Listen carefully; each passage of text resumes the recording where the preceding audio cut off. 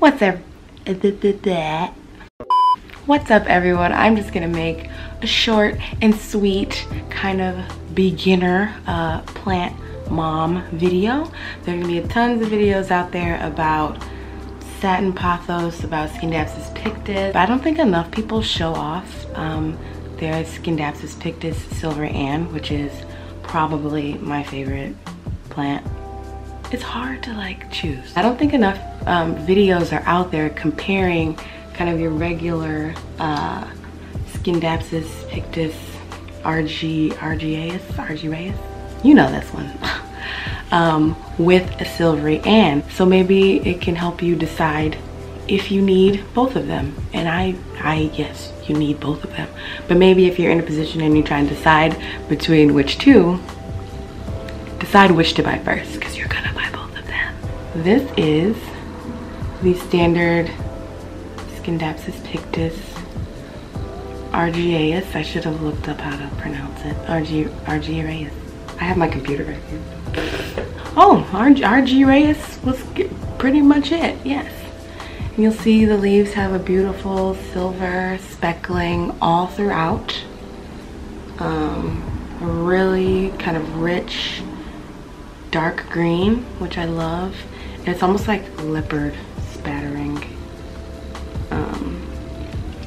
the print on them.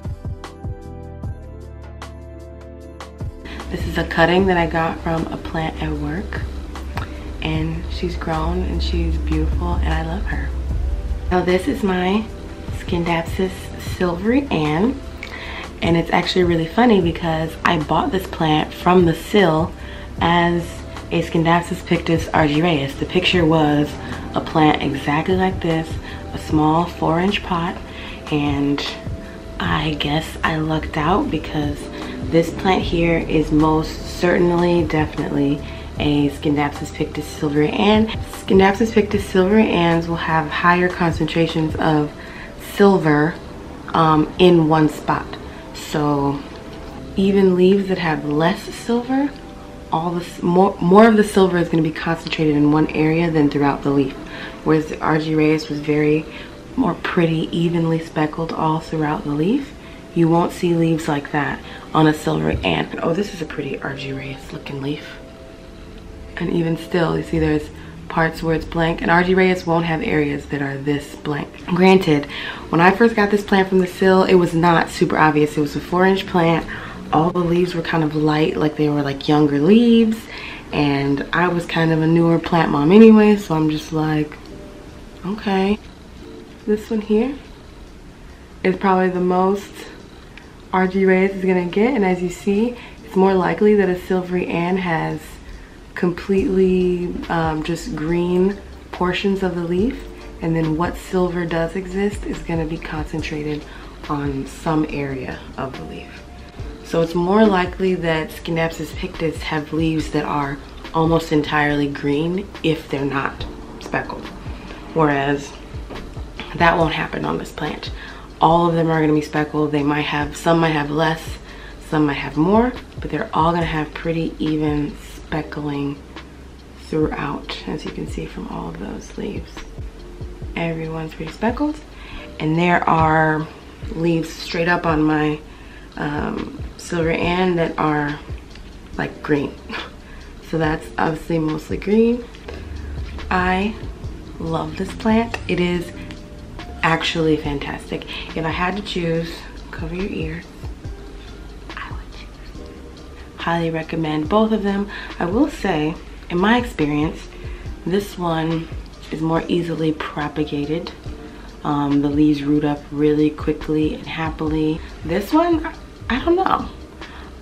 The leaves that I took to propagate, most all of them rooted, but not as quickly and as nicely as every single one of the leaves that I cut from this rooted, whereas this one had a few casualties.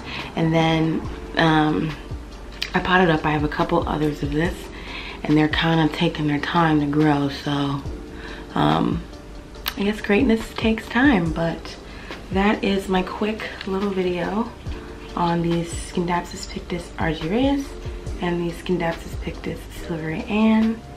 She's just a queen. She's She's just actually clean. Also, let me plant fail.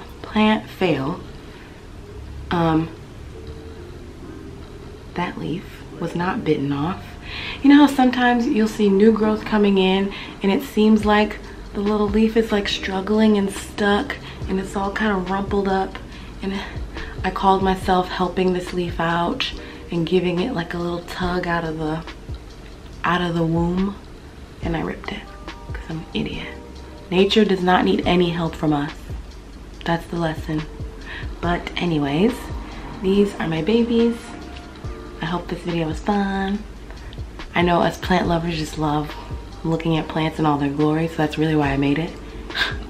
So you guys can look and drool over these gorgeous green beauties. But yeah, I hope you enjoyed it, and I will see you all in my next video. Bam, bam, bam.